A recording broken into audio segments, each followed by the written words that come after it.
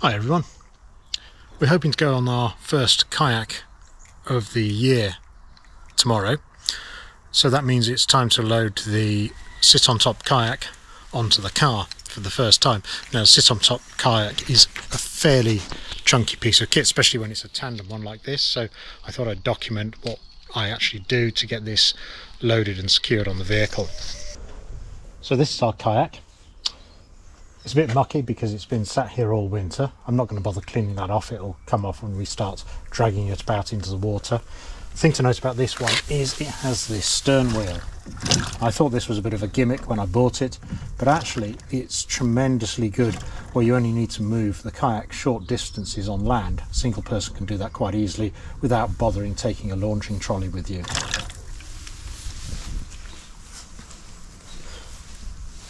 Most of these have a handle, so we can turn it over. And these ones with a stern wheel, the trick to manoeuvring these about is to push it, don't pull it. It's actually quite difficult to pull with your hands behind your back, but if you push it, it's quite easy to manoeuvre. It is still a long thing, so getting around corners needs a bit of planning.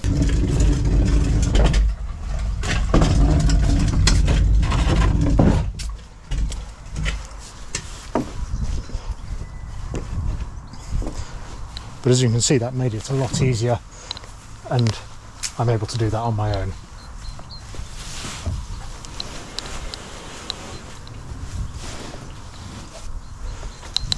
Now, one of the first things I need to remember to do is take off this antenna. They generally just unscrew.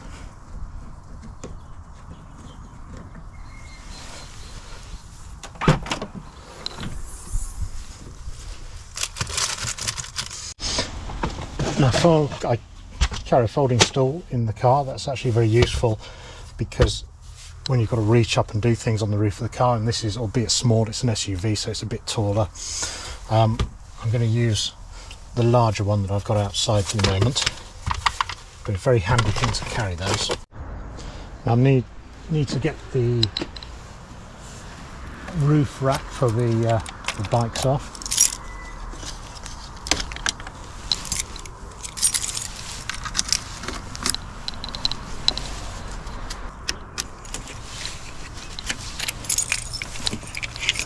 These down here where I won't stand on them.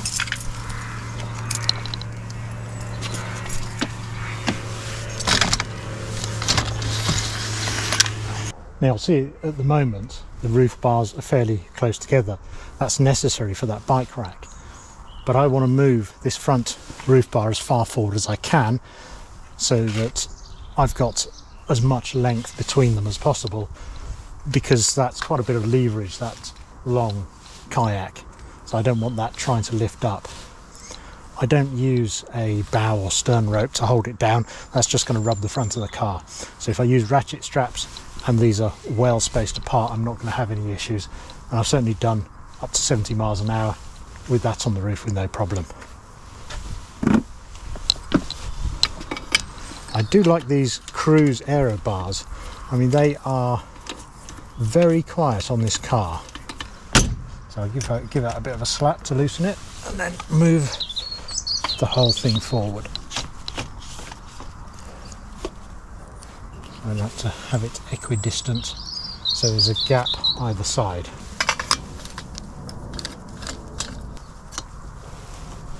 So I'm tightening this reasonably, but you can see I'm just using finger. I don't want to go too tight. I'm also lifting it up so that it sits correctly.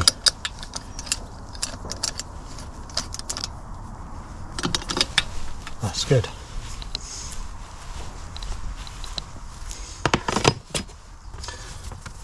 Now, the roof rails come with, or roof bars come with these rubber inserts, and surprisingly, even with the rubber inserts missing, I was getting no wind noise from these. So anyway, I'll put these back in because this is what the kayak is going to sit on.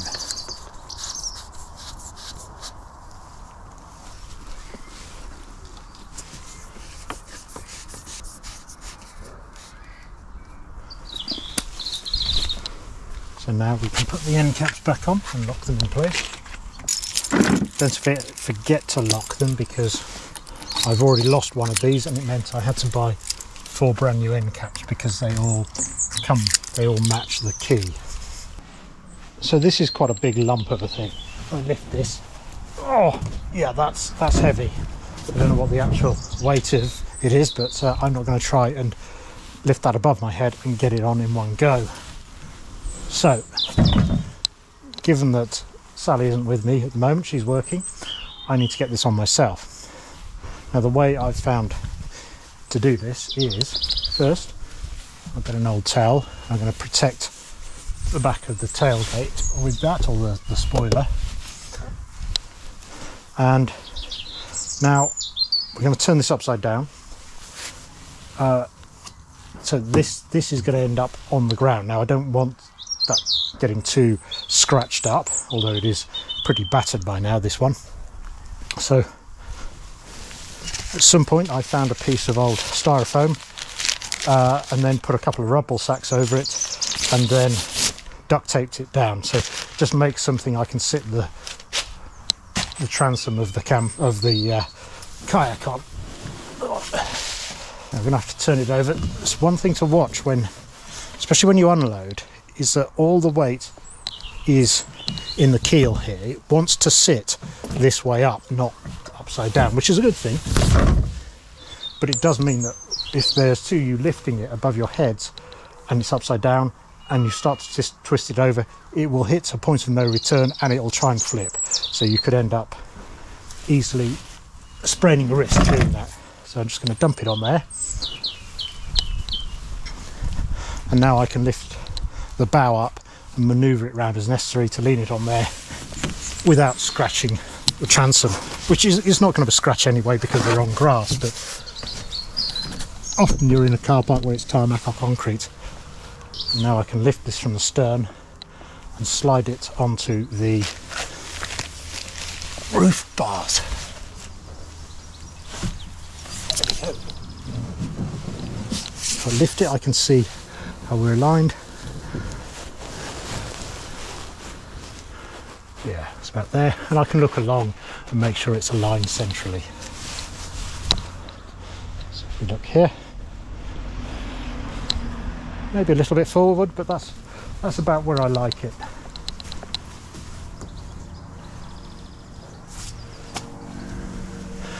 I mean, technically you should probably have something hanging from here so a lorry or something doesn't drive into that, but yeah, that's about it position wise. And bear in mind, if you've got a lot of stuff to load into the boot of the car before you go kayaking, you probably want to do it before you get this on, because now if I lift the tailgate up, it only goes that far.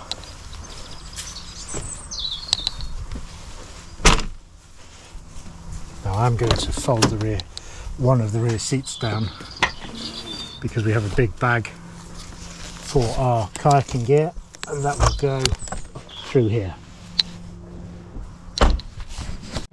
Now what do we tie this down with? At the dealership I bought the Kayak several years ago. They suggested those sort of luggage straps, the one where you feed one end through the other and it's got a little spring clasp you press down, and when you let go it grips it. The only thing is that with that you can't get much tension on it. Now if I did have an expensive but light glass fibre sit-in kayak, I'd probably want to be quite careful about how I handled it and how much I torque down those tie downs. Given this thing, this is built like a rock, it's pretty flexible, so I prefer ratchet straps. And I like these single-ended ones because I will run it across ways and then back again, and then sort of strap it like that, and that means that I don't have to fiddle around with the spare end. You know, you've often got on a normal ratchet strap, you've got several meters of strap and then and a hook, and that's separate from this part which has its own hook, and when you're trying to tie something like this down, it means you've got to try and latch those hooks together. Now I tend not to strap it to the actual roof bar here. I strap it to the rail, which is bolted to the vehicle frame or body shell.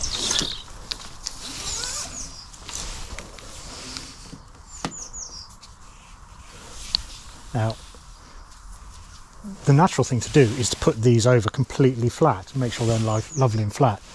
The problem with that is they will vibrate like anything. Once you get over 30 miles an hour, you'll get this horrible droning noise. The trick I found is to twist them, which is strange, but I'll put a load of twists in and make sure each bit is twisted.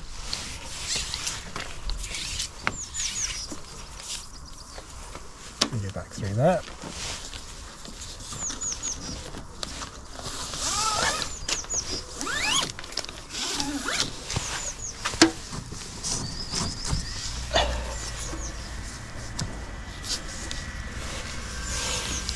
And then twist it as I go and throw it back over again.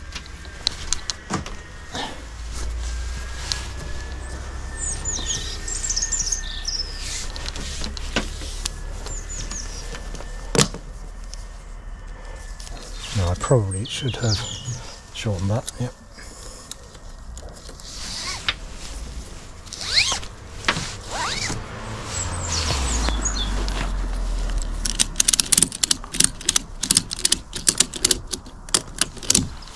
That will do.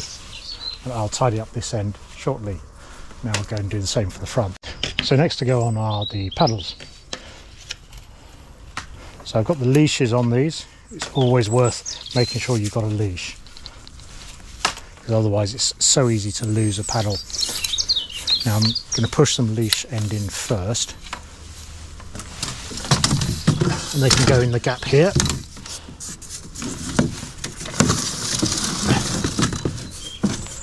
I'll just pull that down. Right.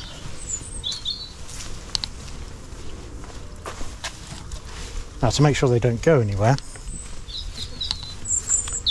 I'm going to use those leashes to pull them taut against the roof rail here.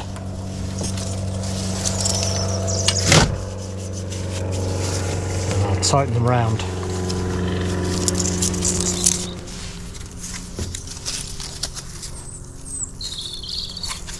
I'll do the same with the other one as well.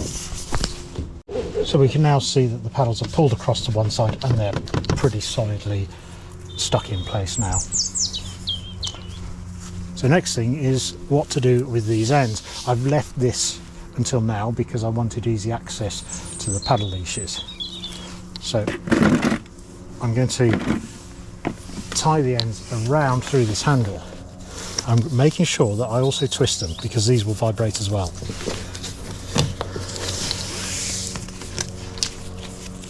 By doing this, this is 2 for 1. It gets rid of the end, tidies that up.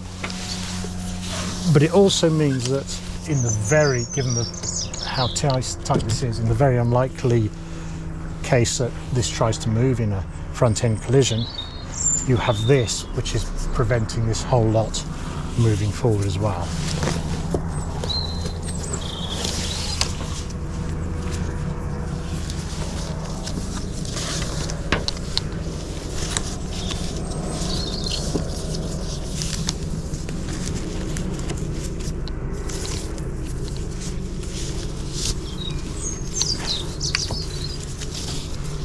I'm going to admit I'm not particularly good with knots, so I'm sure people will have comments as to a more appropriate knot to do here.